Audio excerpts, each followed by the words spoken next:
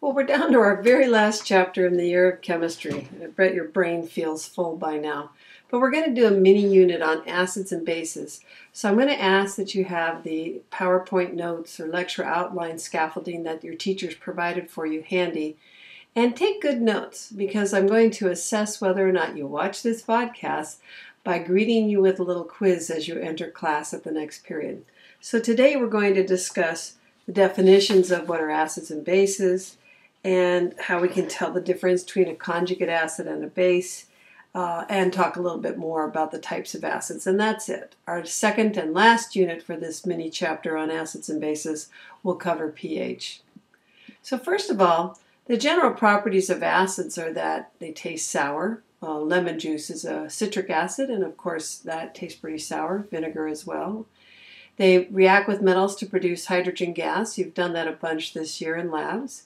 They do turn litmus paper, if you have neutral litmus paper, you could say it's kind of a reddish color. I think of red hot acid. Other types of indicator papers turn different colors, but we associate the hotter colors with acids.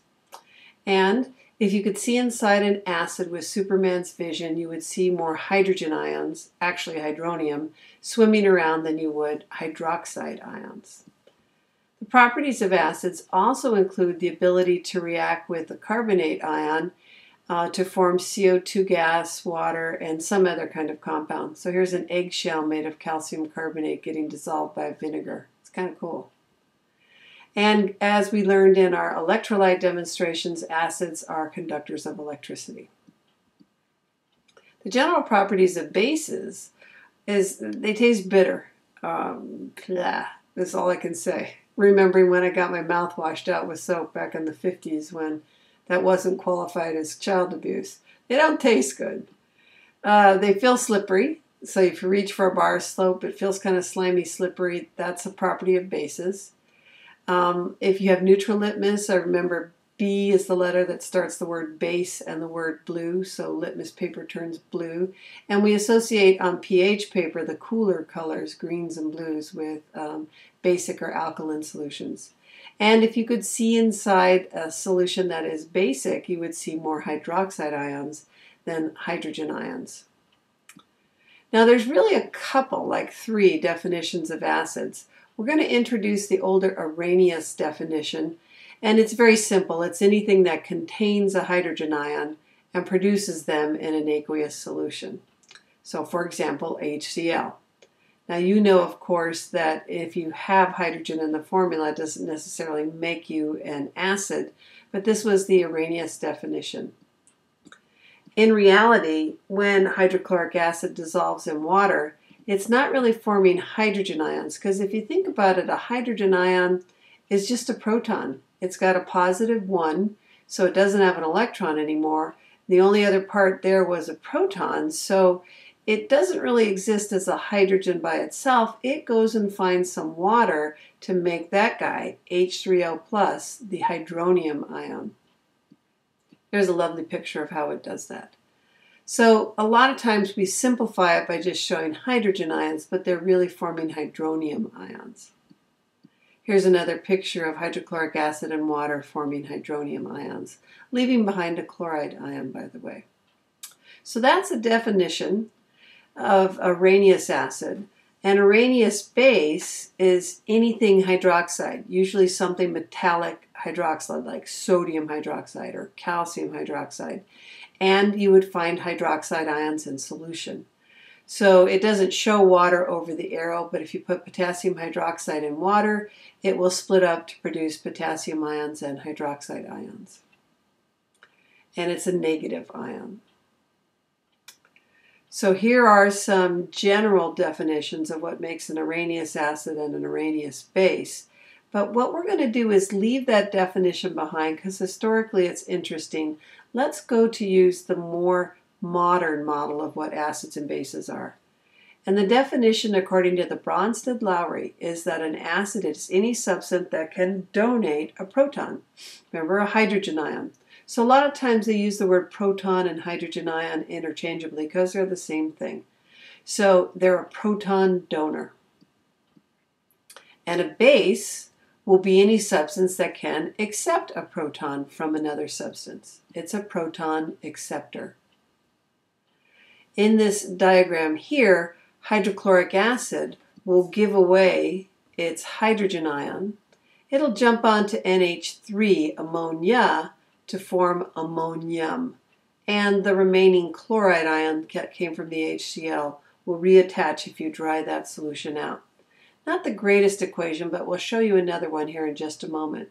The key concept is that the acid will donate a proton, the base will be the one that accepts it. To determine, look at the left before picture and the right side of an equation in the after, and you'll be able to tell which one donated and which one accepted. So acidic reactions involve an exchange of a proton. Here's a better picture of what happens when you put water with ammonia. Ammonia is a gas that's quite soluble in water because, as you know, it can hydrogen bond. So I know this is a base. Let's see why. Because it starts as NH3 and ended as NH4. It accepted a hydrogen. But the water, interestingly enough, is the only place it could have gotten the hydrogen from, so it acts as an acid. Now they will become something that we call conjugate acids and bases on the right, but I'm going to come back to that in another slide.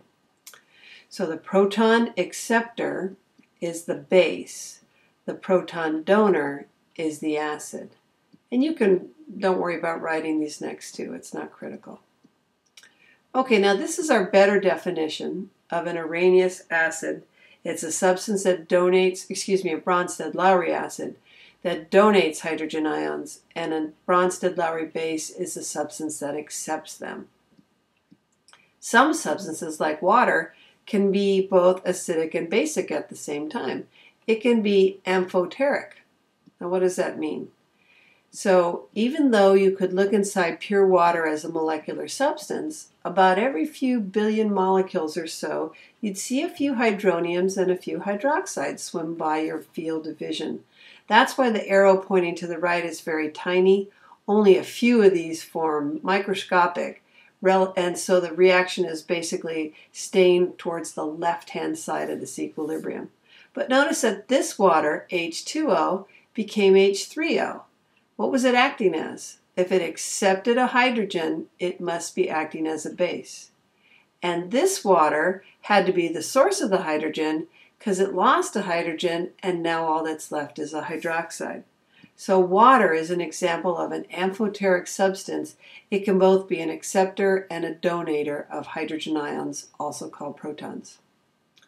Now I think one of our last concepts in this mini vodcast is what is a conjugate acid and a conjugate base, and what's a conjugate acid-base pair. Rather than dwell on the definition that you see here, let's take a look at a diagram. It's very simple. In this diagram, we can clearly see that the hydrochloric acid donates a hydrogen to the water. So the water becomes hydronium because it accepted a hydrogen. So it starts out H2O, ends up H3O. And where it got its H from? The acid, hydrochloric. So we call the thing that the acid becomes a conjugate base. And we call the thing that the base becomes a conjugate acid. So let's take a look at that. The conjugate acid of H2O is H3O. And the acid, original acid, hydrochloric, all that's left of it is a chloride ion, and that is the conjugate base. So it's really easy. Identify who donated and who received a proton first, so you can see which one is the acid and which is the base. And then the acid becomes a conjugate base. The base becomes a conjugate acid. Here's another picture of, I think, an equation we had seen once before, and I had said don't write it down. Here is NH3 becoming NH4. This is a base. This is its conjugate acid, ammonium. The water gave away a hydrogen ion, and all that was left behind was its conjugate base, hydroxide. So when you link what they started as and what they ended up as, that is what we call a conjugate acid-base pair. The last very easy concept to understand is how we can name acids. They can be monoprotic or diprotic or triprotic. Mono means one, so they just have one hydrogen. Yes, I can see that in acetic acid there's 3 hydrogens right here, but all of our acids so far that we've defined start as hydrogen something. Sometimes it's easier to call that hydrogen acetate, and that's the hydrogen that the acetic acid would give away. But if you only have one, you're monoprotic, and as I just said, they only contain one acidic hydrogen ion. However, you've probably noticed that there are some that are diprotic, that means 2 hydrogens to donate, or even triprotic. This is citric acid, or maybe even phosphoric acid is H3PO4. The general term for acids that have more than one hydrogen ion to donate is called polyprotic, because the word poly means many. Well, I believe that concludes this simple vodcast on what are acids and bases. So to recap and to be ready for your quiz, make sure you know what the definition is of an Arrhenius acid and base, and compare and contrast that to a Bronsted-Lowry, the more modern version that we use. Also, make sure you know what the properties of acids and bases are. Water is amphiprotic, be able to define that term. Be able to look at a reaction and define who is the base and acid, and to be able to find their conjugate base and conjugate acid pairs. And know the difference between monoprotic, diprotic, triprotic, and that the term polyprotic is a general term for having more than one hydrogen to donate. That's it. One more vodcast. You're done with chemistry for the year. Take care.